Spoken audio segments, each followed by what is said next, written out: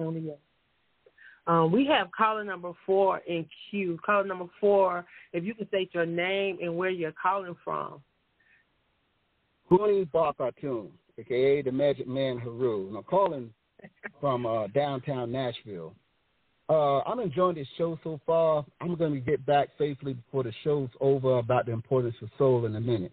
Now, it's time to provide an answer that's been a mystery to a lot of people. Now, this is part of why I was woken up almost 37 years ago, and I was told to take this message to the people who need it the most. Okay, so you go to Battle Sheets of Genesis, chapter 13, verse 12 through 15. And it says, and the sun was going down, a deep sleep fell upon Abram, and lo, a horror of great evil fell upon him. Verse 13, and he said unto Abram, know of a surety your seed shall be a stranger in a land that's not theirs, and shall serve them, and they shall afflict them for 400 years. And also that nation whom they shall serve will I judge, and afterwards they shall come forth out of her with great suffering. Okay? Now, I want you to listen to that according to our biblical prophecy, be it the Torah or the Holy Bible as we know it, and listen to what took place a couple of years ago, right? Notice that 400 years.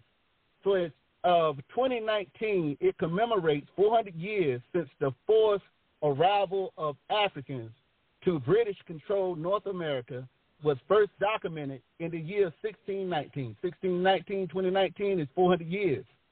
Although the scholars point out that the history of the African Americans is much more complicated. In other words, they don't want to say it was already here before the slave sale.